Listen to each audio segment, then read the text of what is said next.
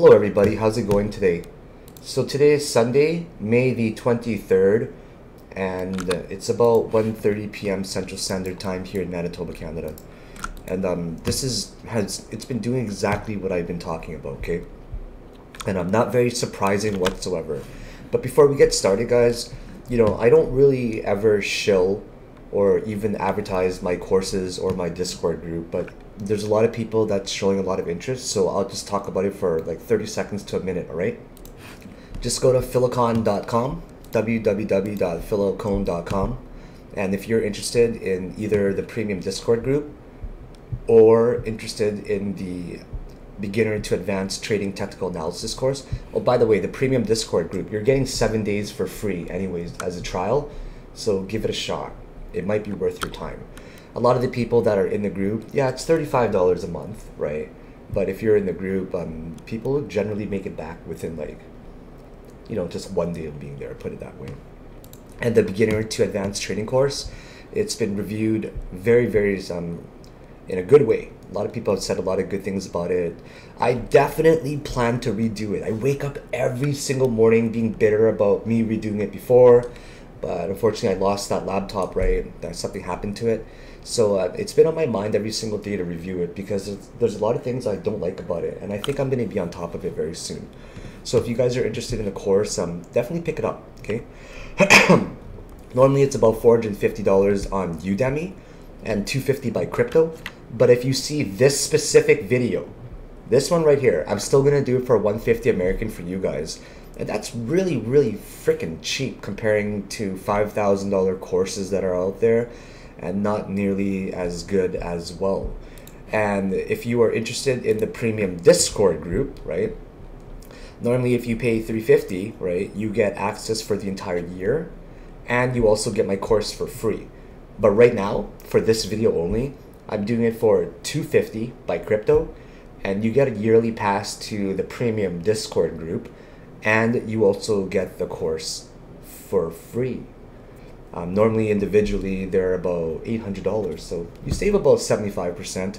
I think it's a good deal, and the reason why I'm doing this is because I don't have enough members yet. I thought I'd be a lot busier in this Discord group where I wouldn't be able to manage it, but I'm on top of it, man. I've got this group like really, really well shaped right now. Anyways, enough about the shilling. So once again, that's $150 for the course by itself, or $250 for the course and a yearly membership. Let's get on with this, guys. Bitcoin technical analysis now. I'm sorry I had to get that out of the way first, all right? I'm not going to talk about anything personal in this video, and we're going to keep it extremely professional from now on, all right? So we were looking at here, and I ended up drawing this exclusively for Bitcoin. And I haven't touched it if you watch my old videos. Okay, we got that, we got that, we got that. So because of these points right here, we naturally ended up forming some sort of resistance, right? With a little bit of a bull trapped region that reached above there, naturally. And I was talking about a possible symmetric triangle, and surely enough, we did do a symmetric triangle and break to the downside. We capitulated extremely hard. So now we can probably go to a more reasonable time frame and get a more accurate line that's drawn. Would you say that's a little bit more accurate now? Right, on a higher time frame, it looks a lot better. We have to consider some bull trapped regions, right? And I think that this is a very good depiction on the 4 hour. So there's many ways to play this, in my personal opinion, okay? But first of all, I would like to talk about a MACD in general, okay? In my opinion, and from my personal experience and professional, anytime that we have, so we call this the x-axis, okay? This is the 0 line, where the histogram is 0. And anytime that the MACD hovers for too long or for too low, below that 0 line, it eventually wants to snap back to it. Because right now, what this is saying is that the bears are entirely in control and they can keep it far away from the bullish territory. So the bullish territory would be somewhere up here, right? If they maintained it up there and the bears couldn't push it back down, then that's what happens. So for example, right there, right, this is like April the 21st about, right? This is where it's still bearish or bullish territory, right? Where the bulls are basically maintaining it in a very high spot. Sometimes the bears counter and they give it a big drop right there, but the bulls have been in control for over a good year. But now the bears are actually in control. Eventually, though, this zero line, once this MACD right here. So there's two, because one's a slow moving one and one's a fast moving one. One takes a compilation of the 12 last moving bars, and that's the fast one. And then one takes a compilation of the 26 last bars, which is the slow moving one. When the slow one meets the fast one, eventually something happens, but they both eventually want to snap to this line over here. Usually the blue one will always cross over first unless it's a major crossover, and then we see something happen. So I called earlier that 24,000 was going to be a fairly significant number. But first of all, let's start off at the weekly and see how we are. What I do is I do something called I walk down the line. And walking down the line basically refers to, first of all, give Bitcoin the respect and look at it from a macro perspective in terms of from the picture of a big one, right? That it deserves. So you can get a feel for how it's been behaving over the past few months per monthly as well, right? By the monthly candle. So we see that this candle right here was the first candle in April to show a very bearish candle, a dragonfly doji type of candle. A dragonfly doji type of candle is one that has a very long wick to the downside, a smaller one to the upside, and a very, very thin body. And the body refers to the open and the close. So throughout this entire month, excuse me, throughout this entire month, what we saw was that it opened on the high side because since it's red, right? And then it closed on a lower side. Whereas that's how you know it finished off red. And that's how these candles are actually determined, whether they're green or red. So if it opened there, for example, and then it actually closed at a higher price point, then it would have been green. But what this shows right here, we don't know exactly what happened throughout the month, but we can break it down. But what we can see pretty much is that this one here was for April 1st. So let's look for the April one. So what we saw was that it opened right there, right? And it closed right there. So you can see that the close is actually lower than the open. So what happened throughout the month was pretty much this. It opened right there, and then it most likely throughout the week got pushed up, tried to push up above $65,000, but then based off of price action, how we read this, the bears ended up rejecting them, pushing them back down all the way over here. And the bears made quite an advance on offense and attack. And then the bulls eventually defended for that week and pushed them back up right there, getting the very first pin bar type of candle or a semi-hanging man. And then the week after, what we see is we see a candle that opens right there. Bulls make a little push to the upside there, hence the little wick, and the bears make a gigantic push to the downside. Bulls defend just a little bit, but it causes a gigantic body. And then that's where we close. And then the next week after that, we see a tiny, tiny little wick where the bears did try, but the bulls made a huge advance, pushing up to the top there. But the bears ended up defending, closing with a higher high than the opening of the last week. And then this week, it could be interpreted in many ways, right? This is where it opens, right? It could have been pushed all the way down first, and then bulls defended, bulls pushed all the way back up, and then bears ended up closing right there. It could have been like that, or it could have been even it opened right there, or sorry, right here. Bulls pushed all the way up, bears pushed all the way back down, and then bulls pushed all the way back up there. So we don't know if it's the bulls or the bears that win first unless we actually go to a lower time frame. But nevertheless, what this summarizes is that the bulls made a really good attempt the very first week, and then the bears end up pushing all the way back to the downside, getting a body that says that the closing was actually lower than the opening. So this tells a wonderful story of how everything happens. And why is this important? It's important because if we can study the past, we can have a better idea of patterns that we can foresee in the future, right? So that's how I like to, for example, let me give you a really good example of how I learned something that I never knew until this year, okay? It's a coin called, it's called Wi-Fi. Wi-Fi was one of my favorite coins to trade, and I never learned this pattern until I saw it on Wi-Fi. And then once I started seeing it on a lot of other coins, I realized to myself that RSI, when it goes down a certain way, or when coins fall down a certain way, you're not always going to get a higher low, which will indicate strength being gained. It does not always happen. In fact, I learned that these patterns are very, very unique, where if you just see this type of pattern where the RSI becomes like, so this half right here, I would call it a convex shape, right? So this is a convex shape right here, and this is a, I'm drawing pretty bad, but this is a concave shape. Think of it as symmetric. This is the entrance to a cave door, and that's the opposite of an entrance to a cave door, right? So when you see this type of convex shape on RSI, where you just kind of average it in the middle, there's a very high probability for it to just spike up. And that's what happened here on Wi-Fi for a whopping 300% gain. So we can see these types of patterns in a lot of different other coins, and it gives us a sensation of, hey, I've seen it before, and I've seen it before. Could the same thing actually happen again? So right now, I was calling $32,000 in my previous video, and also here in my private Discord group, simply because of this particular breakout and this apex region right here. It's a very significant area, in my opinion, whether it is there or here around, it's roughly above $30,000, where it's having a significant impact on this level of support that we're finding right now. I mean, if we look at the next relevant support that we would see, it would most likely be down over here at $17,000.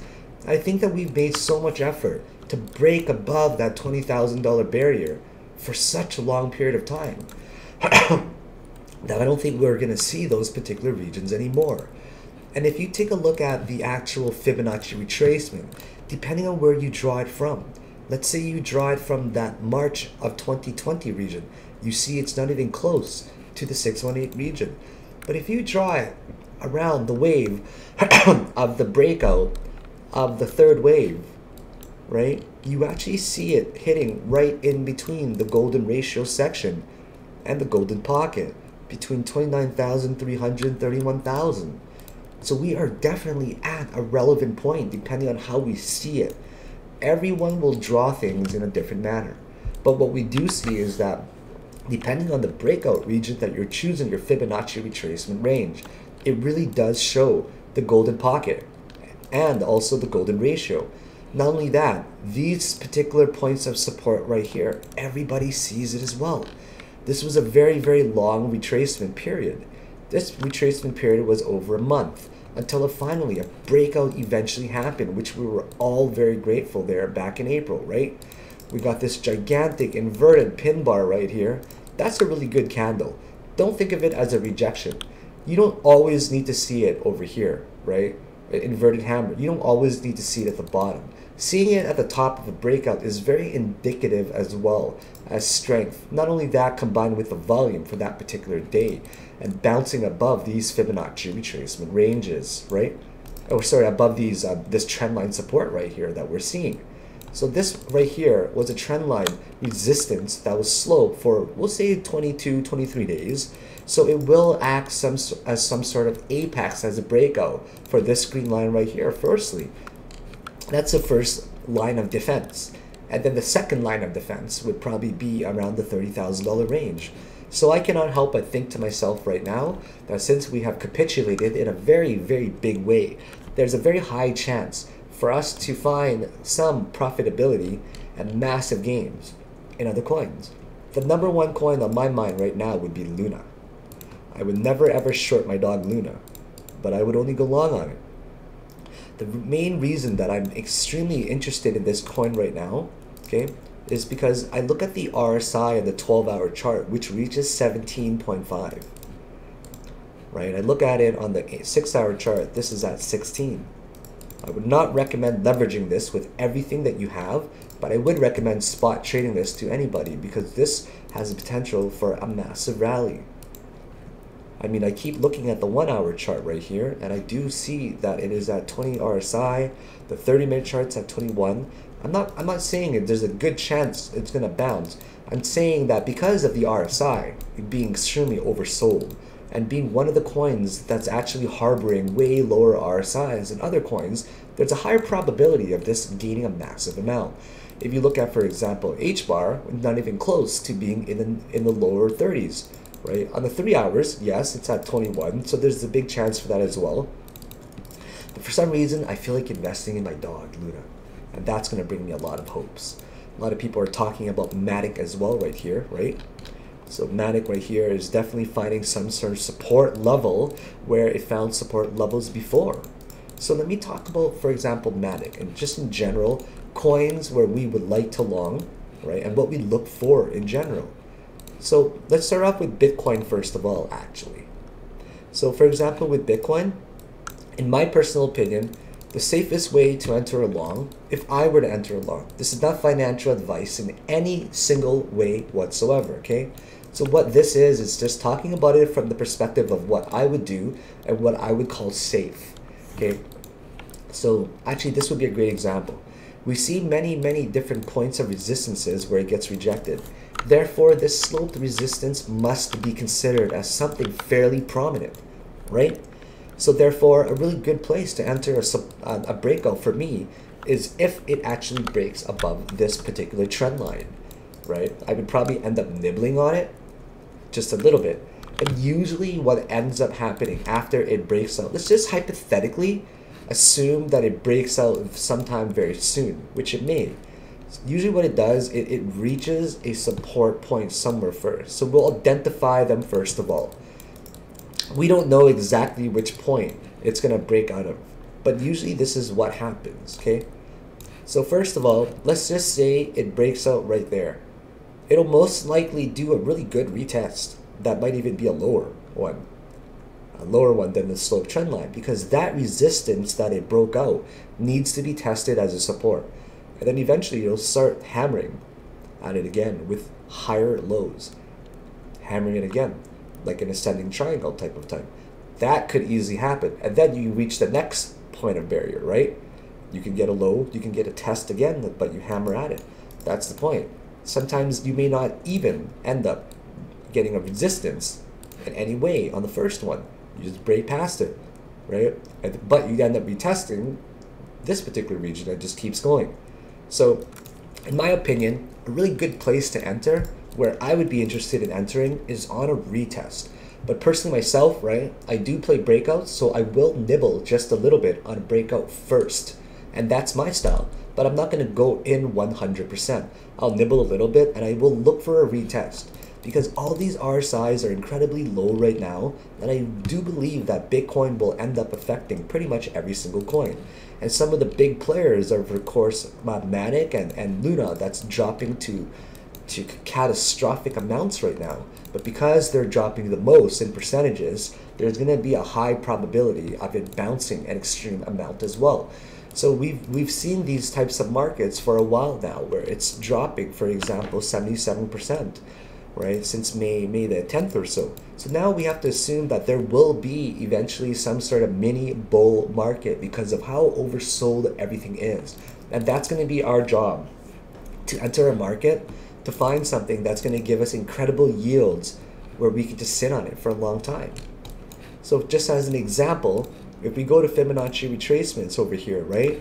Even if it got to 382 from where we are right now, that's literally a 120% gain.